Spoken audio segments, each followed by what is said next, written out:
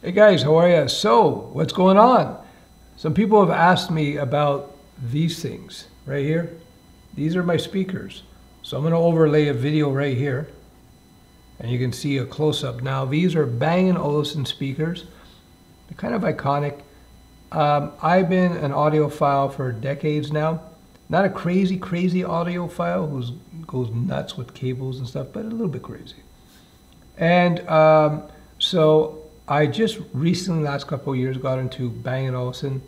So I bought these things recently, these speakers that you see, and they're the best sounding speakers I've ever heard. I've heard $150,000 systems these things rival. There's three reasons why you'd buy B&O. Number one is aesthetics. You notice they're very aesthetics. They're like artwork. Now you can buy lamps for thousands of dollars. So these are not cheap, by the way. These are very expensive. So I'm not saying you rent out and buy them now, but something to consider. They look like art pieces. That's a part of their value. The second part of value is the high quality sound.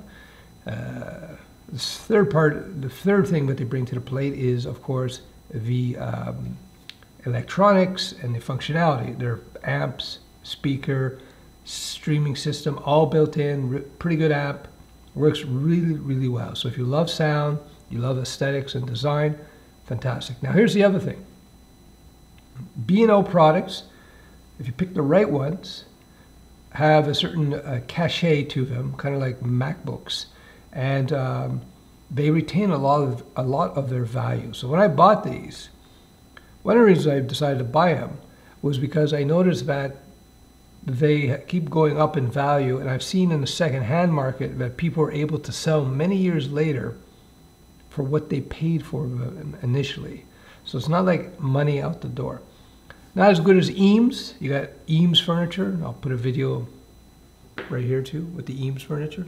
The Eames furniture has even higher resale value. In like 10 years, 12 years, something like that, they've gone up 250% in value. So I can literally sell them for at least double what I paid. So this is a lesson that I learned ages ago from one of my mentors. And he said, buy very high end because they hold their value and gain value. So you're not actually losing money. So there you go. If you're into sound, aesthetics, when you start doing really well, you're well ahead in terms of your savings, you got yourself properly invested, you have no debt, and you got a little bit of funny money, then I would consider B&O. Now they also have other products. I'm not shilling for them because I'm not a sponsor or anything. They have other products that sound really good and not nearly as expensive, so you can start with that. Like their Bluetooth products, little mini Bluetooth battery powered speakers sound amazing, so I would suggest those. All right, we'll talk soon. Bye-bye.